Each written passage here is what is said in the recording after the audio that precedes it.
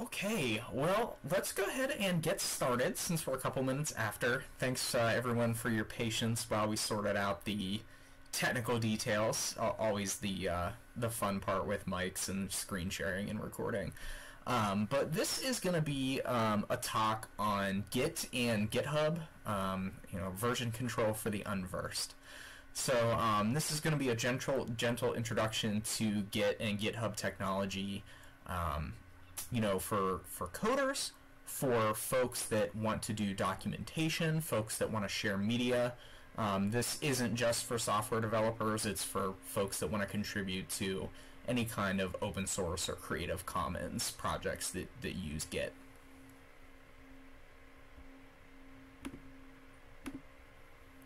So, in terms of my background, what I do is I'm a software engineer at Microsoft day by day. I work on a cloud storage product called Azure Managed Lustre. I do a lot of Python development in particular, and am interested in learning everything I can. But what brings me here is my tech education project, Chaintoots. I create free and open source content about cybersecurity, cryptography, digital currencies, and computer science topics. It's really my big passion outside of being a software engineer, is also sharing that with others and, hopefully providing useful learning materials. I also volunteer at the Cryptocurrency Certification Consortium, known as C4, doing very similar work, creating educational content focused on security, how cryptocurrencies work, and really helping anybody that's interested in learning about it and isn't sure where to start. Outside of work, I'm really active. I like to climb, do jujitsu, hang out with my wife and our cats, and just get my hands on a little bit of everything. I like to tinker.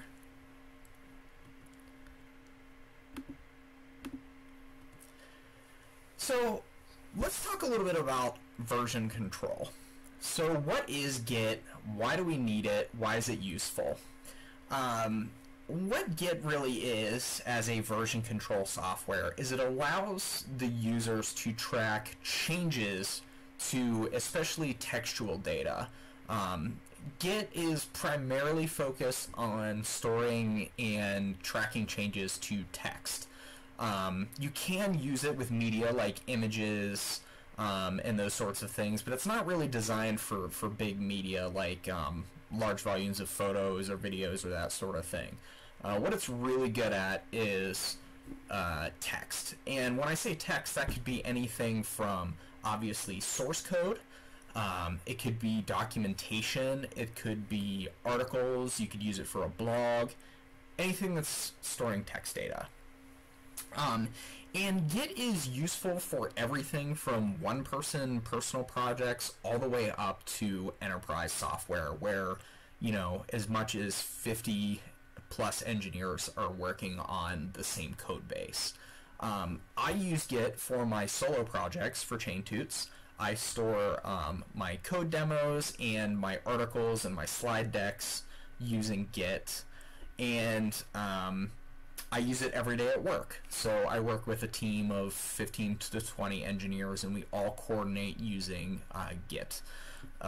We use a different hosting platform called Azure DevOps for work, but it's the same underlying software.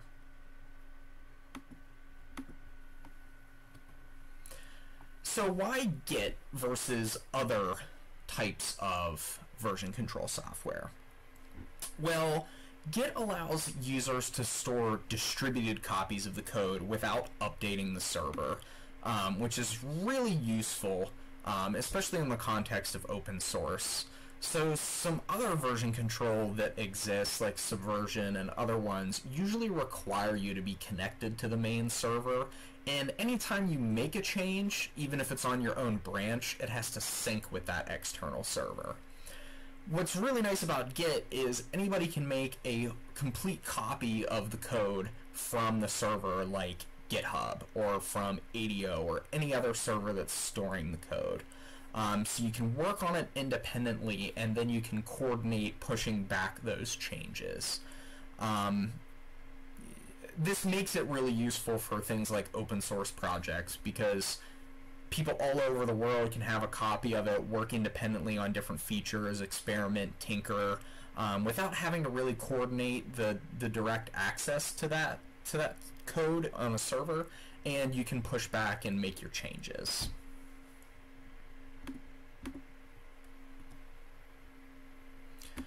So let's talk a little bit about Git versus GitHub.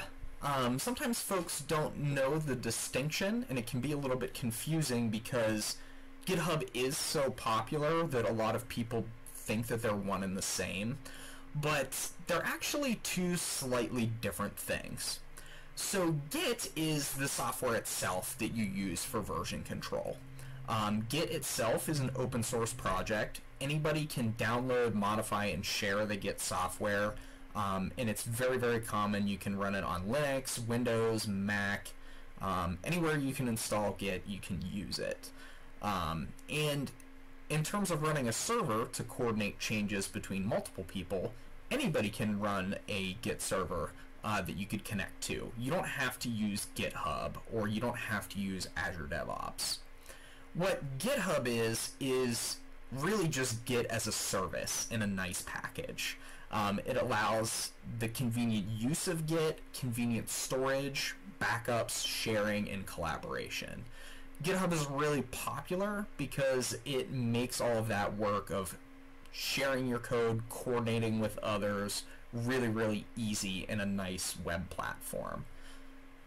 So, you know, I like to say, just try to come up with a couple analogies for this, right? Git is to GitHub as food is to a restaurant, right? A restaurant is just food as a service. Git is to GitHub as rock climbing is to a climbing gym. A climbing gym is just a really nice service where you can go and rock climb without having to worry about the weather, setting up your own gear, and all those sorts of things. So it's just rock climbing as a service.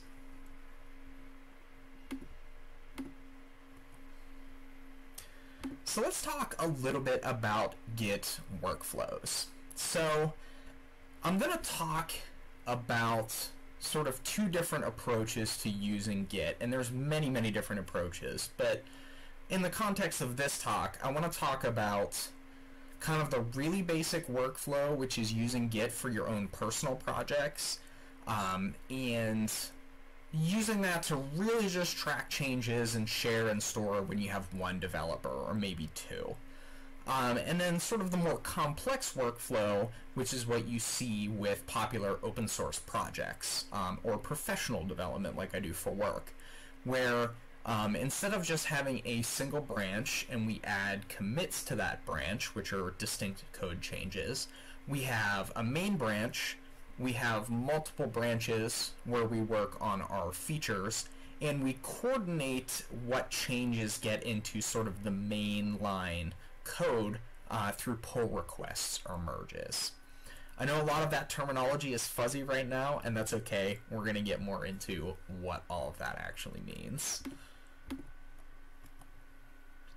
So first, let's talk about the basic level, which is using Git for a single local repository to track your own text, your own code, your own changes. There are several commands that are basic and useful when we talk about using Git. By the way, I should say, you know, my experience with Git as a software developer is almost exclusively with using the command line. I do believe there are some nice, you know, user interfaces that wrap some of this Git logic if you're somebody that likes to point and click and work with it that way. I'm just going to be talking about command line Git commands because that's what I know, that's what I understand, and therefore I can talk about intelligently for you all. So this is kind of assuming that you have Git installed on your computer and you have a command line emulator. So if you're on Windows, maybe you're using just CMD, or you're using conemu. You could be using a terminal emulator on Linux or Mac or anything like that. Hey Josh, can I ask a quick question? Yeah, sure. So if you, let's say you've got a GitHub account, Does that automatic? This might be a dumb question. Does that automatically install Git, or do you have to do something separate if you have a GitHub account? So that's a good question. If you have a GitHub account, that does not install Git locally on your computer. So generally speaking, there's going to be two parts to interacting with GitHub, and I am going to touch a little bit more on that later. There's the actual GitHub stuff, and then there's the local on your computer stuff. So you would still need to independently install the Git software on your computer if you want to use it this way. But again, it's open source, it's freely available, you don't have to pay or anything, you don't have to have any sort of account, even like GitHub, to use Git itself. You can just go to, the main Git website and download it and, find the installer for your operating system of choice. That's a great question. So when we talk about some basic commands here, again, assuming you have a command line up and you have some basic familiarity with that, the first command that you'll need to know is git init. And this takes a folder, the current directory that you're in. So let's say you have a folder that contains all of your code or all of your documentation, and it turns it into a Git repository, which essentially means like now the GitHub software is going to start tracking the files and the changes to those files in that folder. Git remote add with a URL is how you would connect your local copy of your code in your Git repo to something like GitHub. So when you create a repository on your local computer and you start tracking your changes, and you want to push those changes to your GitHub account, your GitHub account will give you a URL when you create a new repository. So let's say, I have a theoretical repository called the DigiByte docs, where I'm, documenting how to use DigiByte for a first-time user. You could create that repo on your GitHub account, and you would create the repo on your computer, and you would give that repo the URL that GitHub gives you. So now those two can start talking to each other. Now, if you already have an existing repository on something like GitHub, and you don't have the changes locally yet, you would instead use something called git clone. So this takes a URL, again, like a URL that GitHub gives you, and creates a local copy of it on your laptop or your PC, your machine that you're running Git on. So this is an easy way to coordinate with a server. Like say you want to contribute to DigiByte's main node software. You could git clone that repository locally and then start tinkering with the code. So now that you have a local copy and you have a server copy, how do those two talk to each other? Like I said earlier, the unique thing about Git is you can do whatever you want with your local copy without it immediately having to sync with a remote server. So Git uses the concept of push and pull. So if you want to push your changes to a remote repository that you have permission to, you would use the git push command with the remote name. So for example, you might call your remote repo origin or chaintoots or something like that. And the branch name, which for the start of this talk we're just going to assume is main, like the main branch. Now, let's say you have a friend that's also working on changes to that repository on GitHub, and you want to pull all of their changes into your local copy. You would do the opposite command, which is git pull. So you would git pull origin and main, say, to pull all the main changes into your local main branch. So that's at kind of the repository level. But how do we actually add our files and track changes to our files? So we do this with the git add command. And this is really important to know. When you initialize a Git repository in a given folder, say your local DigiByte docs folder, it doesn't automatically just start tracking all of the files within that folder. You can have files that are what we call untracked, that live in that folder but that Git doesn't have any knowledge of yet. Anytime we make changes and we want Git to be aware of that, we use the git add command. So let's say, for example, I just started my DigiByte docs repository. I have 3 text files in there that I'm going to push. I need to do git add and the file name to let Git know I want you to track this file and I want you to track any changes to this file.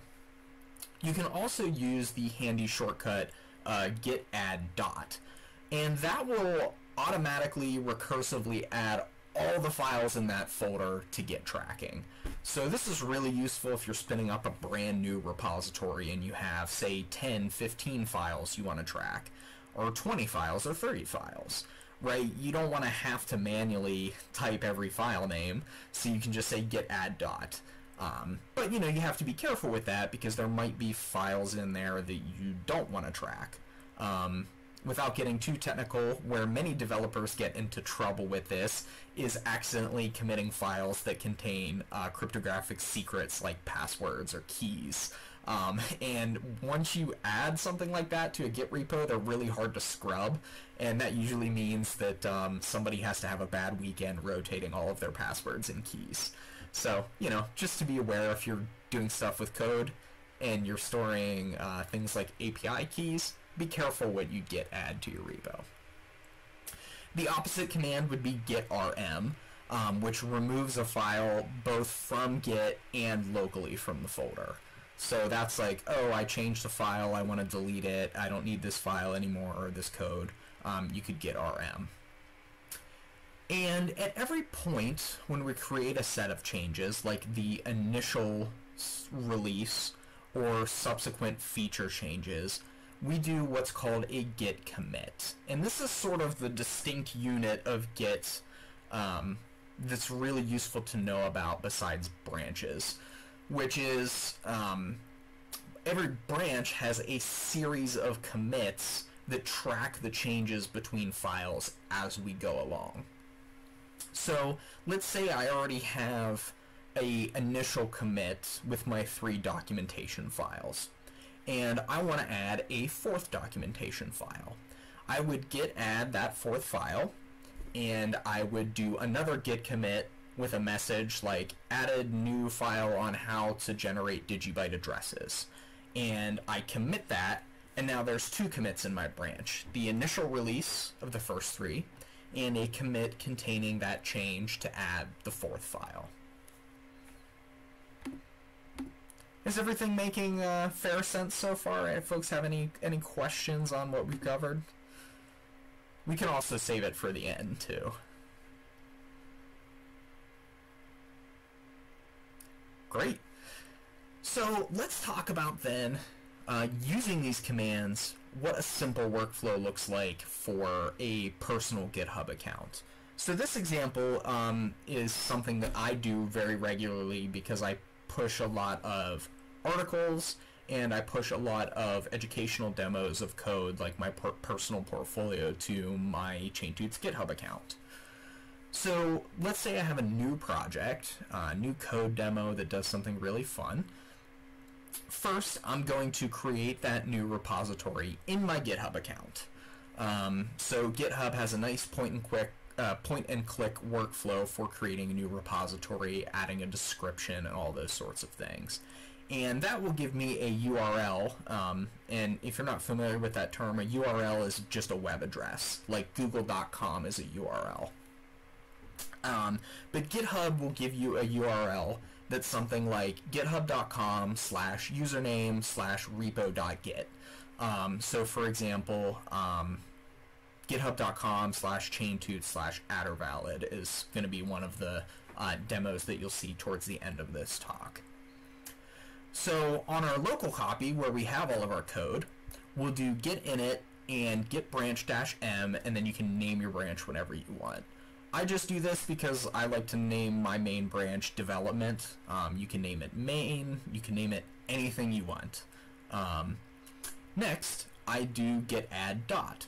So this will add all of the files in my code folder recursively. And when I say recursively, I just mean if you have subfolders within your Git folder and you do a git add dot, it will also add all of the files in those other folders. So you might have a source code directory, you might have a tests directory, you might have a documentation directory, or like a resource directory with text files and useful data for your project. If you do a git add dot at the top of the folder structure, it'll add all of those files and folders for you. And again, like I said, disclaimer, be careful with that. There's another concept called a .gitignore file that's useful, which can tell Git that even when you do git add dot, it'll ignore certain files that you want it to. Most commonly, this is used for things like compiled source code. So, you know, if you're building code in a language that compiles, or even an interpreted language, and you like have a make script that puts everything in a bin folder, so you can run the code, you usually don't want to push those copies to Git, because those can be big binary files, executables, you know, weird folder structures to get your code to work, and Gitignore is really useful for that, because there's some stuff that doesn't need to be in the main open source repository. And then we would do our git commit with a message. I usually do just initial commit for a project. Now we want to get our local repo talking to the GitHub repo. So we'll do our git remote add, and then you can call it like origin. I think that's the default. You could call it your username, like you could do git remote add chain toots, and then you paste in that URL that GitHub gave you. And finally, you do a git push. So you'll push to that remote name and the branch name. So in this case, it would be something like git push chain toots development. So at the end of that, what you end up with is you have a local copy of your code or your documentation or whatever you're sharing, and all of those code changes are now tracked in your GitHub account as well. So if you navigate to your GitHub account and your repo of choice, you'll see all your files in there, and you'll see your list of commits and all of the changes that you've made. So this is how you can take a repository that you are keeping locally, your code, your changes, and share it with the world on GitHub, or share it with yourself on GitHub if you're using private repositories. And you can have a useful backup, you can have access to the collaboration tools and all of those things that GitHub offers.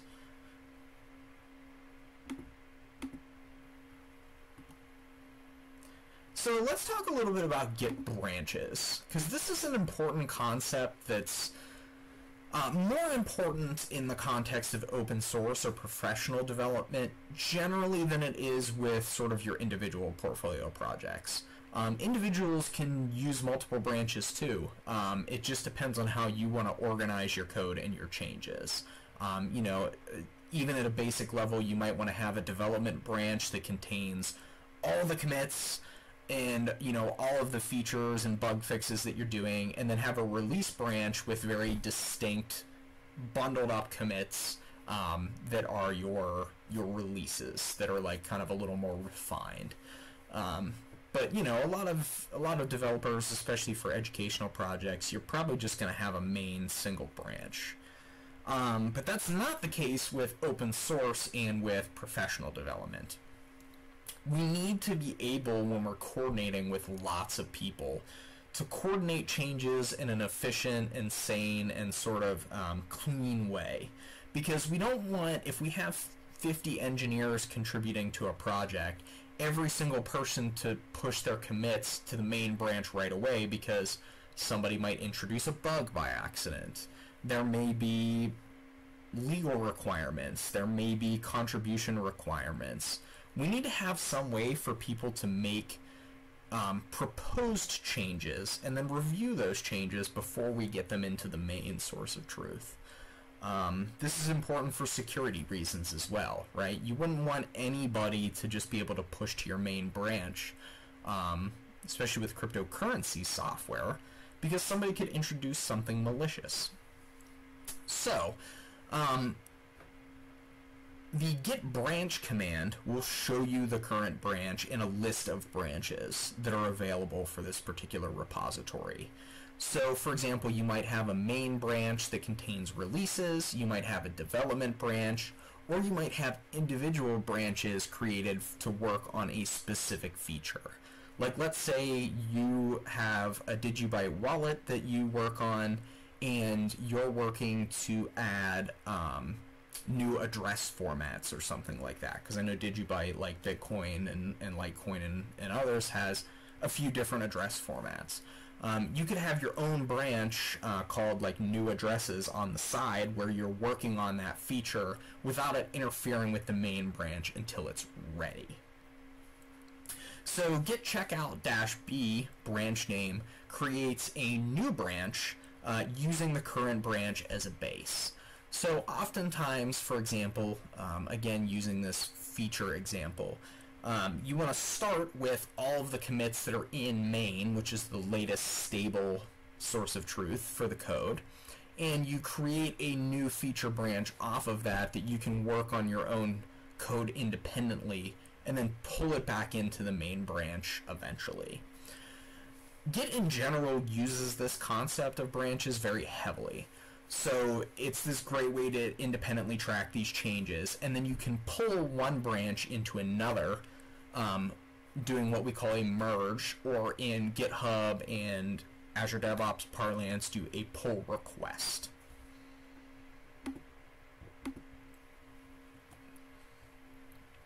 So I created this little diagram. It's not the most elegant one in the world, but it kind of shows the general concept of Git branches and commits and how they relate to one another.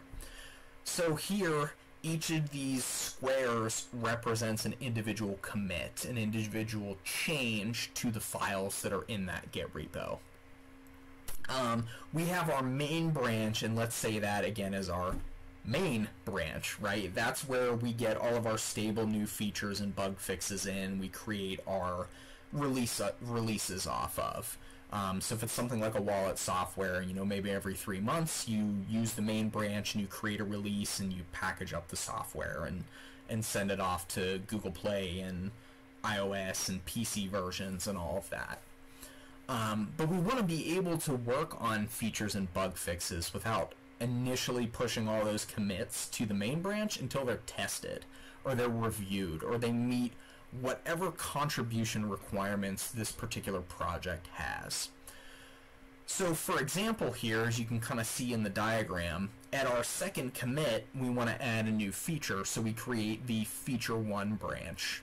And off on the side we add another commit to add this new feature, like allowing our wallet to generate a new DigiByte address format. Now, using GitHub terminology, what you would do is you would create a pull request, which is a request for the folks that own the repo and have access to review your code changes on the feature 1 branch, and then pull those commits, it could be one or it could be many commits, back into the main branch. So in this case, let's say we add one commit to add this feature and the pull request gets approved. So now that third commit in our line here is that commit off of feature 1, and it's now in the main branch. Let's say that change introduced a bug. Not that uncommon in the software world. I've done it many times, both professionally and with my own projects. Software development is hard and bugs happen. So now we create a bug fix 1 branch off of main, and we do another commit which fixes the problem, and we do a pull request to get that into main. So this diagram with the arrows just shows a simplified view of how this branch pull request workflow kind of operates, right? Like whatever our project is has a main branch, and then we can do these features and change things, and have some testing. Like, for example, you might have to have tests pass before you can pull it into main. You might just have to have a more knowledgeable person review your code. That's all part of it when it comes to both open source and professional development.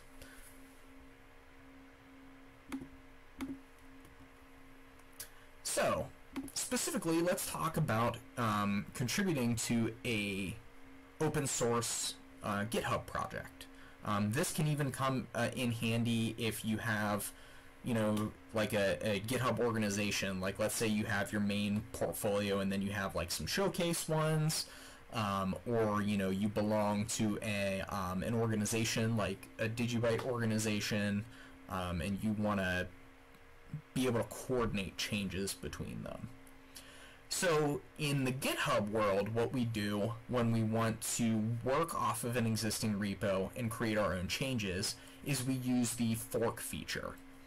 So, you know, I have a GitHub account called @ChainToots, and let's say I want to contribute to a particular DigiByte code project. I would go to the DigiByte page and create a fork of that code base that will be owned under my account. So let's just say hypothetically it's dgb/wallet. Now I'll have a copy of that code called chaintoots/wallet. You can either use your own main branch or a feature branch on your repo, however you want to, and make your own changes. So you do git add and you git commit your contribution. Now you create a pull request to the target repo and branch. So I would navigate to the dgb/wallet page and click create a pull request.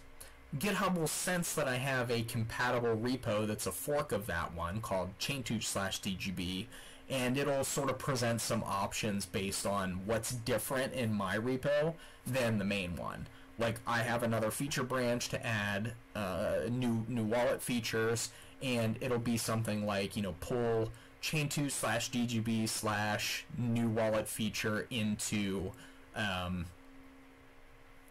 dgb/wallet/main. Right, these are all hypothetical branch names, and this is something that you can play around with a little bit more in the UI. It makes it helpful. Or, you know, if you, say, have two copies of a code repo, like you have a main and you have a sort of like a portfolio showcase or an organization that you share code with, you can use pull requests to synchronize changes between the two. Like, maybe I push to my main account, and then I eventually pull those changes into the organization one. So that's a useful workflow as well. Now, somebody on the main repo, dgb/wallet, has to approve that change based on their ownership and whatever what we would call gates they want it to follow. Like, maybe your change has to pass a particular series of automated tests, or maybe it just has to go and the guru of that repo has to review it and say it's good to go. But when somebody clicks complete pull request, it will merge the changes from your branch into that main branch. So this is the kind of workflow that you're likely going to see if you're following this talk because you want to contribute to open source.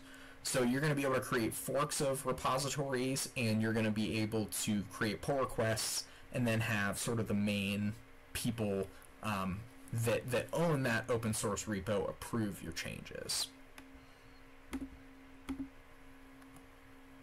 So, how about a real example, right? This is a lot of technical talk. This is a lot of command line stuff. I realize this is a fairly large volume of information. I'm of the opinion, at least me personally, I learn by reading, but I also learn a lot by tinkering, and for me, having a concrete example to work with can really help me actually figure out these concepts. If you're a little bit confused by all this information, that's okay. I hope I've been clear, but it's a, you know, 20-30 minute brain dump here of a lot of info. So let's talk about some ways you can learn through experience with Git. Well, the first example, if you've never used Git and GitHub before, is to just create your own repo for something basic. None of this requires that you have to even learn how to code or write software or contribute to other people's software. You know, Git is most commonly talked about in terms of code because it's extremely useful for coordinating code changes. That said, Git is also for folks that write documentation about software. You could use it for art. You could use it for blog posts or articles, and that's something that I do as well. So maybe you just have a couple, bits of poetry you've written on your computer, or maybe you're writing a book, or maybe you're trying to write some documentation about how to use your favorite DigiByte wallet because there are no docs yet. You can create a repo on your computer, create one on your GitHub account, and do that first basic workflow that we talked about, which is you add code to your main branch and you push it to your account, and you can see it there. Look, my code's in GitHub now. You could also contribute to an existing open source project. Maybe you have a particular piece of DigiByte documentation or software or community media that you're very passionate about, and you want to learn how to add some value to that. You can do that. But that said, of course I wouldn't come to a talk on Git without a concrete example and a simple example that anybody could come and hopefully learn something from. So this week, as I was preparing this talk, I created a very simple code repo that is on my GitHub account called addervalid. And all this is a very simple Python code script that takes a DigiByte address, a legacy DigiByte address, and validates it. Like, it looks at a string and says, is this a valid DigiByte address or is it not? And I wanted folks to be able to try this workflow out without having to know anything about code. So within my repo, there is a tests/res folder, and there's text files in there. And each file is literally just a .text file that you can create with Notepad on Windows or any other basic text editor of choice. And my test code just reads through all of those files and tests them to see if they're valid DigiByte addresses. So, if you don't know how to code and you really want to try this workflow of contributing to somebody else's open source repo, and you don't want to have to learn how to code or go through something really complicated, you can clone this repository, create a fork, add a new text file with a valid legacy DigiByte address. That's all you have to do, and submit a pull request against it.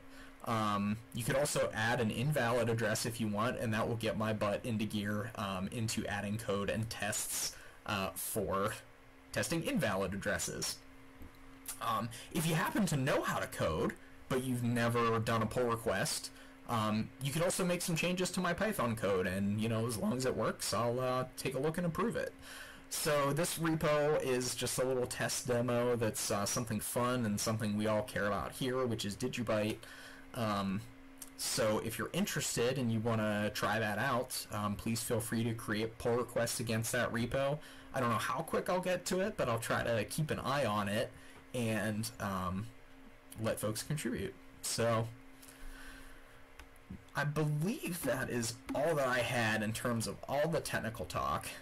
So I want to do a Q&A, and then I'll end with some contact info for me, where you can find me, where you can ask if you have additional questions. So let's open the floor. Does anybody have questions about how all this works? I have a quick question, because you're kind of you're involved in a lot of different projects. Are there any public projects, obviously, you're a private project too, any public projects that you're these are good examples of a well-functioning GitHub process or GitHub community for this, do you have any that you're oh, that one, this was really well done, really well organized? I'm just curious. That is a good question. Off the top of my head, because I spend so much time creating these demos and things, I don't have a ton of time to really contribute to other projects. I have done some work with a website project called Accept Bitcoin Cash, because that's another crypto that I'm passionate about, that I like. And that's one that folks could contribute to. You don't necessarily have to be technical. It's more editing configuration files and that sort of thing. You know, the Linux kernel is a really popular example. That's one where lots of folks try to contribute to it, but there's a pretty high bar for quality and entry to actually be able to do anything. So, you know, that's kind of an example of one where it's like you probably wouldn't want to start with that, but it's a very good example of a popular open source project. So I'm sorry I don't have a better answer there, but... No, that makes sense to me, and because we're trying to, like, just in general, put everything to move through GitHub, like whether it's the website or, you know, not just the code, but the information infrastructure of the network, and pushing everything through that. So I was just wondering if you saw that with other projects, and maybe it's something that we can, you know, look at, you know, for ourselves, but you answered it for sure. And I would say, too, if this helps, you know, if you're trying to get more of the community and community projects on GitHub, there's so many examples out there of projects that they're good projects that you could look for that I couldn't name off the top of my head, but kind of some general rules of thumb to keep in mind is really you want to have a document in your repository that states what the contribution guidelines are. That's a big one, because if you have new people coming into a project, you want to have a solid, easily accessible document that states basically what the rules are. Right? Every project is going to have different rules for what gets pulled in, what doesn't, what the code of conduct is, you know, all of those sorts of things, what the basic workflow is like. Like, you must create a feature branch with feature name, or, you know, you can use this specific testing branch and it has to pass a certain series of tests to get into main. You know, adding automated testing is really, really helpful for software. It's pretty important, especially for open source.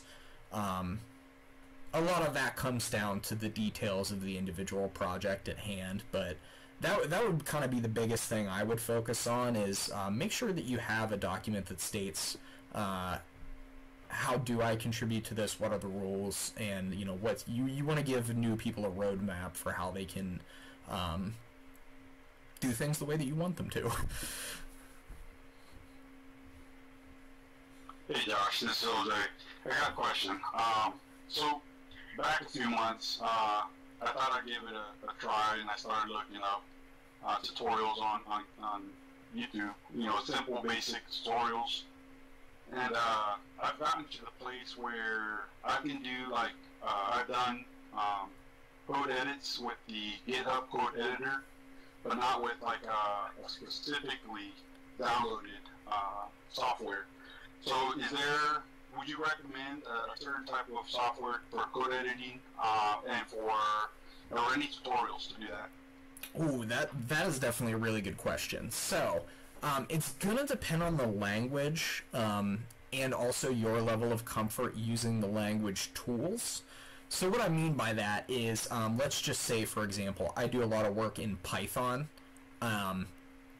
So, you know, you could use something like Visual Studio Code with the Python plugin for that. And that's going to help you with all of, like, your syntax highlighting, making sure things are valid syntax, an easy way for you to run and execute that code, because a lot of what makes your life easier is, you know, you might be able to do a one-line change in the GitHub code editor, but can you run the software and actually manually test that your code changes is behaving as expected?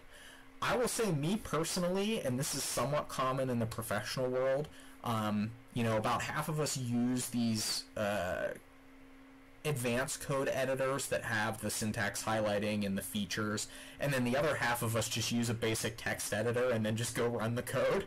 I'm more the second type. I use Vim, which is a command line code editor. I've used Nano in the past. I use Notepad++ on Windows, where it's literally just a text editor that maybe does some basic, you know, syntax highlighting, and then I have my command line open where I can actually run the code or build the code, that sort of thing. That kind of depends on what you're doing.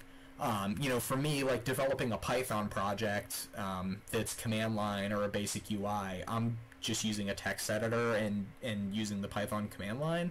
But if you're doing something like building an Android application, for example, that's very complex. There's a lot of libraries and build rules that go into that. So for that, I use Android Studio, right? If I'm building a microcontroller project using MicroPython or Arduino, I use Mu for CircuitPython or the Arduino IDE. So I know that's a long answer, but basically it's going to depend on the project and what are the languages and tools you're using. But I mean, honestly, for a lot of us, it's just a text editor and a command line window. So if you know what language you're using, I might be able to give better recommendations. No, that's a good answer for response, I think. I started identifying issues on our website, and the website's JavaScript, CSS, and HTML. And then after a while, I think somebody invited me to, like, okay, you're gonna, request changes or improvements to the website, but here, help by reviewing it. And then, so I would review it, look at, the changes. I could see the changes, but I just couldn't figure, and you mentioned it, to be able to test it, to look at, after somebody changes the code and what that looks like. And so that was going to be my, my next question about being able to test, but I think that you kind of hit on that. You need to have the text editor for that code, and now you should be able to run the test, right? Yeah, so generally speaking, that would be the idea of doing the git clone. So you would clone the repository from GitHub onto your local computer, your laptop or your desktop PC, and then you can install whatever software you need to run it.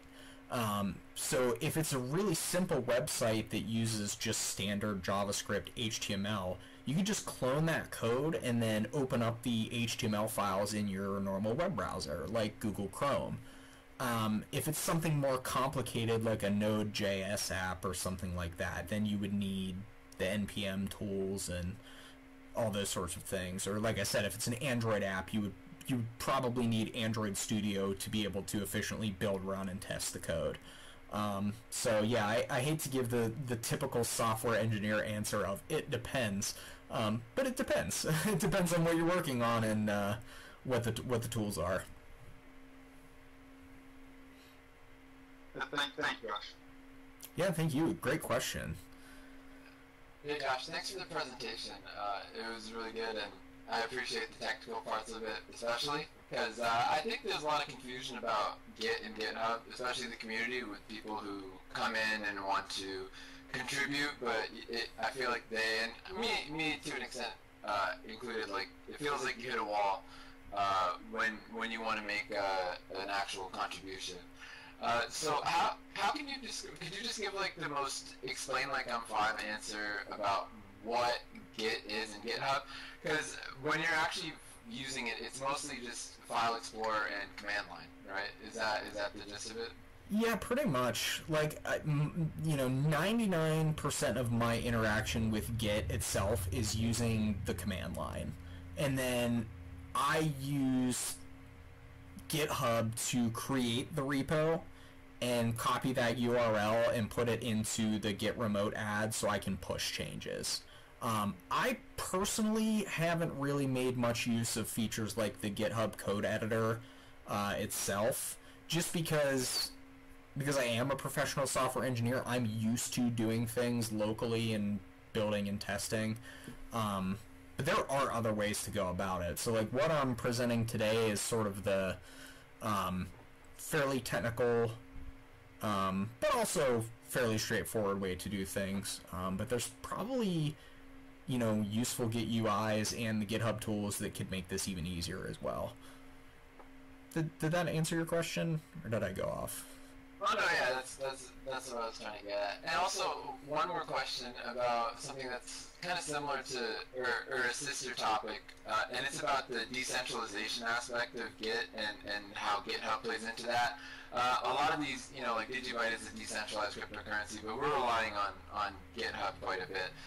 And some people have spoken to how it's not too much of an issue. What's your perspective on that? I mean, I think the idea that you should have multiple redundant copies of a project is probably somewhat of a good idea if it is a decentralized technology, especially. I can think of an example of this.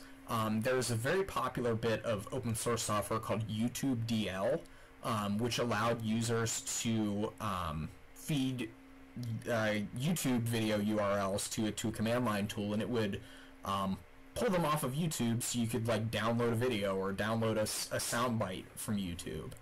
And, you know, this is a pretty agnostic piece of code that just gets data off of a public website, but because of copyright rules and things, that repository, I believe, was taken off of GitHub because like Microsoft and GitHub were just getting too many complaints about it. So, you know, for that project to continue, I don't remember what they specifically did, but they might have to do something like run their own GitLab server. There are tools on top of vanilla Git that allow you to basically run your own GitHub-like platform. I believe GitLab is one of them, and I've tinkered with some other ones that I can't remember the name of.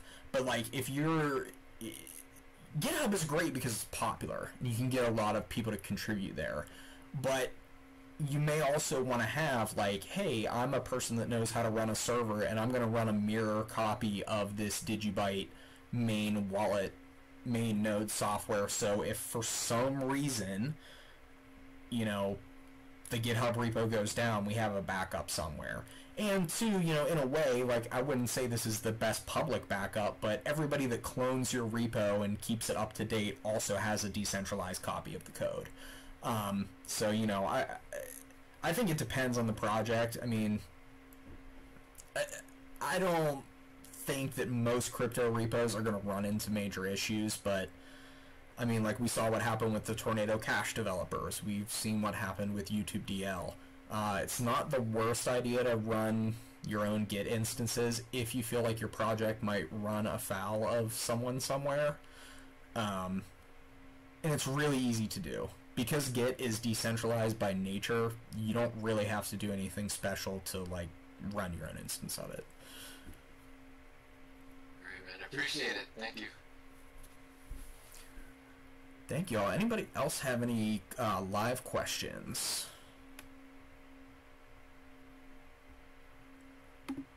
Cool. So, the last fun part. First of all, I want to thank you all again for having me. I genuinely love doing this. I love talking to people about technology that I'm interested in, so I'm really excited to be here. Made an extra fun way to spend my Sunday afternoon. And, you know, outside of the live questions here, I try to make myself as available as possible when folks have questions about the tech that I know. So you can find my stuff at chaintoots.com, github.com/chaintoots, which includes that demo repo if folks want to try a contribution. I'm on YouTube, youtube.com/c/chaintoots, and I'm all over social media, Twitter, Instagram, Facebook, LinkedIn. Usually, I think just Chaintoots is the handle. You know, of course, beware of imposters. I don't think I'm important enough for people to impersonate me, but I've seen it with everybody that I've met in crypto. So, yeah, I have a contact form directly on my website, chaintoots.com, too. So you know you're getting me if you have a really sensitive question. So please do reach out, share, ask me questions. I'll absolutely do my best, even if I'm not an expert. Happy to help. So thank you all again. Thank you so much, Josh. This was awesome, and as always, you did such an amazing job. So, and then we'll have this recording. I think you and Archie are both recording this. Yes. So you will definitely have a recording. We'll have, you know, make sure we'll get that out on socials for that. But thank you for taking your Sunday for us. Yeah, thank you for having me. This was a blast, and like I said, if anybody has any more questions or you're a little confused, please feel free to reach out. I'll do my best. Sounds good.